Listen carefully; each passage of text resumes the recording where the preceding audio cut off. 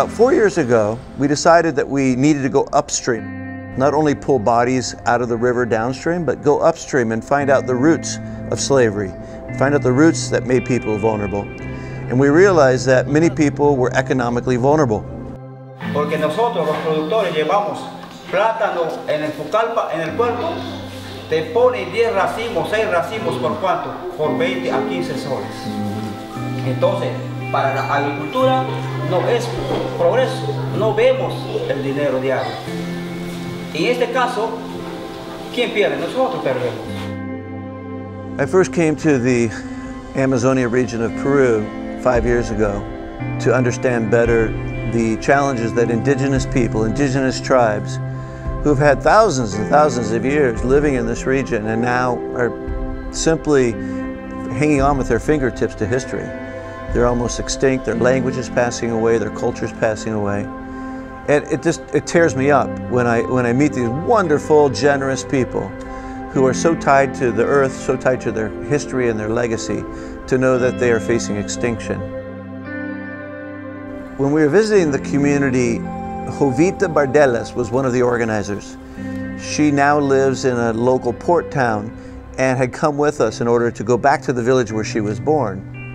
During the course of explaining what the community does to survive, what the community has gone through, she shared that human trafficking is a part of their tragedy, that many of the young women of the village have been trafficked into the commercial sex industry. Veo en la mesa una nota diciendo, mamá, estoy viajando a Lima. Ya cuando estaba llegando, la señorita le han dicho, saca tu vestido y vas a poner este vestido, pero ya con vestido ya cortito. Lo hacían trabajar como 6 de la mañana hasta las 2 de la noche, 11 de la noche, pero sin nada. Hay muchas jóvenes que necesitan para estudiar y entonces caen en ese problema muy fácilmente.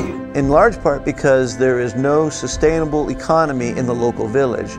They go to the port and they're in the port city, they're alone, they're looking for work, and someone gives them a promise that's really a false promise. Jovita says that if we could create local economies, if we could create strength in the local community, it provides so much protection and inoculation for their exploitation. Their young girls, their young boys would not go to precarious situations and face the vulnerability they do today.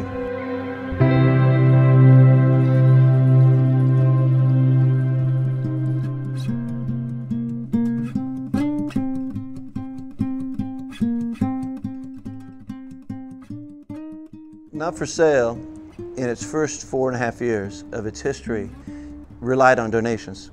We went to foundations, to wealthy people, high asset donors, and we asked them to help us with our mission.